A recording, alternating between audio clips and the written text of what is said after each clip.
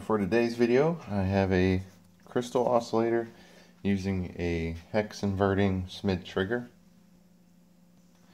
This is a really simple circuit using 4 capacitors, 2 resistors, the oscillator, and the 74HC14 Hex Inverting Schmitt Trigger. Alright, so for capacitor C1 and C2, they're tied, they come off the ground side. This is our ground, this is our 5 volt positive.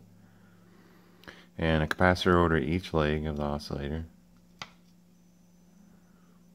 And so it comes off of pin 1 over here to this pin of the oscillator, and then out of this one with a resistor into pin 2.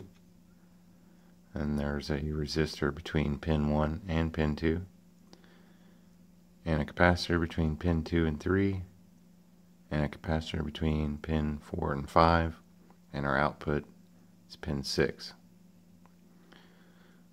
Like I said, pretty simple. I'll show you the schematic on this. I made this circuit specifically to drive a Tesla coil. Right now I have a 4 megahertz oscillator in there, and when I used this before, like I said, I was testing before driving a Tesla coil with the oscillator circuit as well as using a wireless interrupter. I drove it with an oscillator rather than just trying to use a primary or secondary resonance, because this oscillator circuit is pretty solid and I never had an issue with it, and that helps out for the wireless interrupt part of it.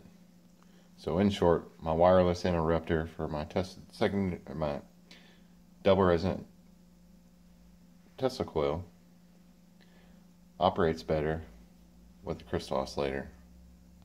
So that's something I'm going to be digging into. Also, I need some breadboard. I've got a bunch of circuits made up on breadboard, so I'm just trying to put everything on video so I can free up some space. So, but here it is. We got the frequency counter on it, 4 megahertz even. That's the size of the crystal we have in there, and it works really well. So here's the schematic. So you can pause that and look at it if you need. Capacitor 1 and 2, they're the same. Those are the ones that tie from the ground, like it shows on here. There's a ground. And there's a crystal, there's the 2 resistors, there's the one between pin 1 and 2, and crystals, capacitor 3 and 4, and those sizes are right there. This is what my meter measured. Those are the cheaper capacitors you can buy, something I've had for a while, and I actually made this a long time ago. So I'm also going to work on it too with some newer capacitors I've had for recently, and I have no doubts it's going to work just fine if it's operating just as well with these cheap ones. Alright guys, there's my crystal oscillator circuit, in particular the one I use for Tesla coil. Be sure to subscribe so you can catch the next videos.